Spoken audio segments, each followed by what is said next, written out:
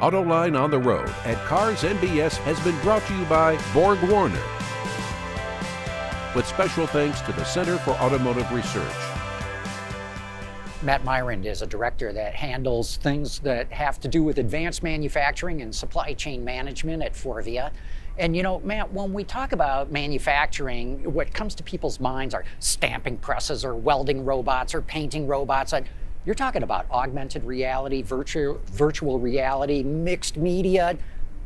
Explain that to me, because I don't put that together with manufacturing. For sure, for sure. So in our digital transformation that we have, really looking at how do we bring the augmented reality, the virtual reality to the factories. So doing pre-production type of planning where we can build the assembly line in a virtual reality, put on some headsets and walk the assembly line, and basically really validate, is it a good flow, is it good ergonomics for the operator, and really trust that what we're implementing in a computer on an AutoCAD drawing is going to work when we put it in production.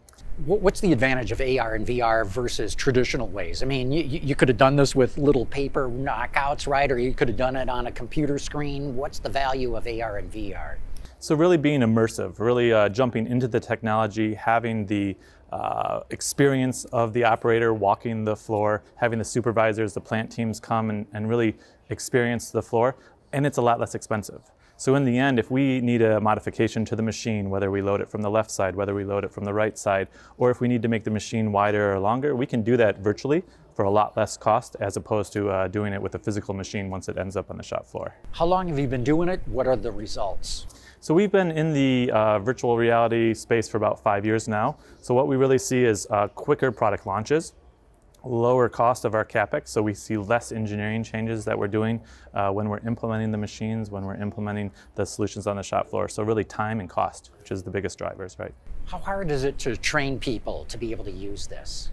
They're just like Oculus glasses, so you see everyone's kids are probably using them, so now it's a time for the adults and the engineers to kind of jump on board with this technology. They're quite easy to use, they're very intuitive, they come with the handles and the pedals where you can move yourself around, walk through the assembly line, so in the end they're quite intuitive.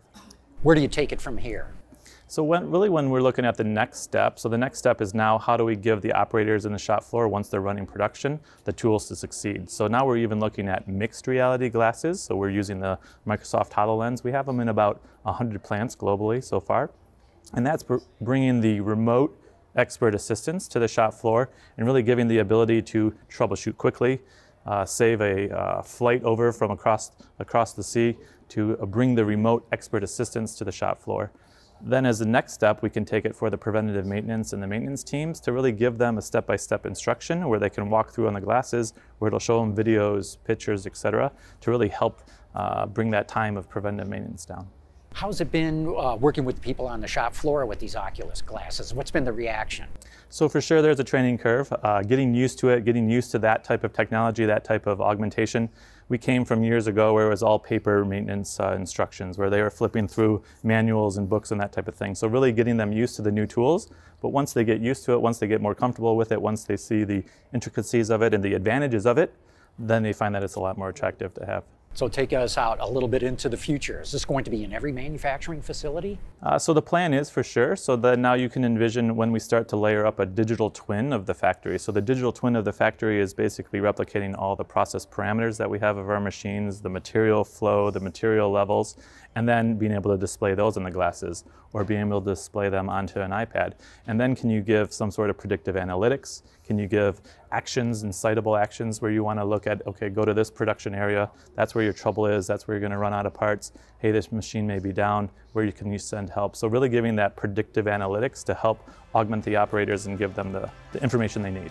Boy, I'm telling you, the factory floor sure is changing from the days when I used to walk through a plant. For sure, it's exciting times. Matt, thanks much, really appreciate it. Thank you. The world is changing at an ever-increasing pace. No matter what the mode of transportation, there is always the need for an efficient propulsion system. And that's exactly what Borg-Warner has been doing since the earliest days of the automotive industry.